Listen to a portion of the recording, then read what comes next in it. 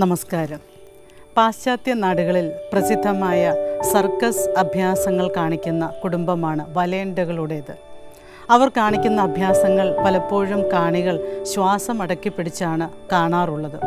അത്രയേറെ കാണികളെ അത്ഭുതപ്പെടുത്തുന്ന, ത്രസിപ്പിക്കുന്ന അഭ്യാസ പ്രകടനങ്ങൾ വലയണ്ടകളുടെ പ്രത്യേകതയായിരുന്നു. ഒരിക്കൽ ഷിക്കാഗോയ്ക്കടുത്ത് അവർ അഭ്യാസ പ്രകടനങ്ങൾ നടത്തുന്നതിനിടെ വലിച്ചുറപ്പിച്ച ഒരു ഇരുമ്പ് കയറിൽ ഒരാളുടെ മുകളിൽ മറ്റൊരാൾ എന്ന നിലയിൽ മനുഷ്യ പിരമിഡ് നിർമ്മിക്കുന്നതിനിടയിൽ ആദ്യത്തെ ആളിൻ്റെ ബാലൻസ് തെറ്റുകയും മുകളിൽ നിന്ന് ഓരോരുത്തരായി താഴേക്ക് പതിക്കുകയും ചെയ്തു. ഈ അപകടത്തിൽ വലയൻ്റെ കുടുംബത്തിലെ 3 പേർ മരിക്കുകയും ഏതാണ്ട് 9 പേർക്ക് ഗുരുതരമായി പരിക്കേൽക്കുകയും ചെയ്തു.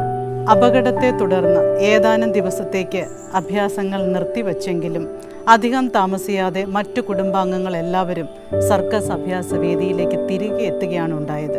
ഇതിനെക്കുറിച്ച് ഒരു പത്രപ്രവർത്തകൻ വലയണ്ടകളുടെ തലവനോട് ചോദിക്കുമ്പോൾ അദ്ദേഹം പറയുന്ന ഒരു മറുപടിയുണ്ട്. To B on the wire is life, all else is waiting.